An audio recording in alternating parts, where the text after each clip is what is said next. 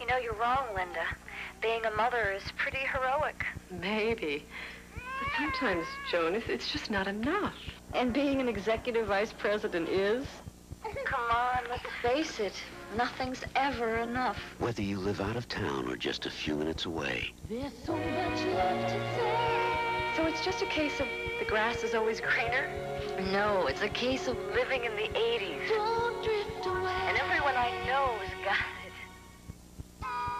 Hello, I'm Lori Ann Crook. And I'm Charlie Chase. Here on Nashville's Music Roll, we're in the middle of what's happening in country music. And you will be too when you watch This Week in Country Music. For instance, we were there when Alabama went platinum. When Barbara Mandrell made her movie debut. When the Statlers invited the world to their hometown. And we always get the inside story on This Week in Country Music. Like Willie Nelson's love-hate relationship with success. Loretta Lynn's struggle to get back on the chart. And Tammy Wynette's sexy new image. Watch us once and you'll be hooked. This Week in Country Music.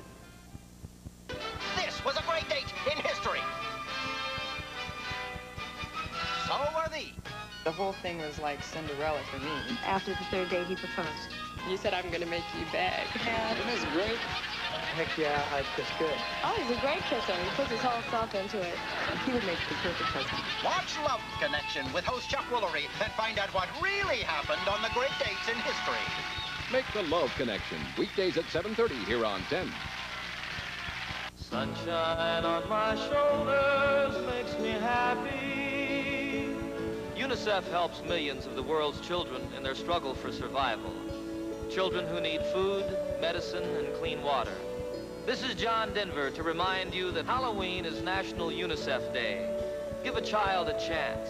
Give a child a smile. Sunshine almost always makes me smile.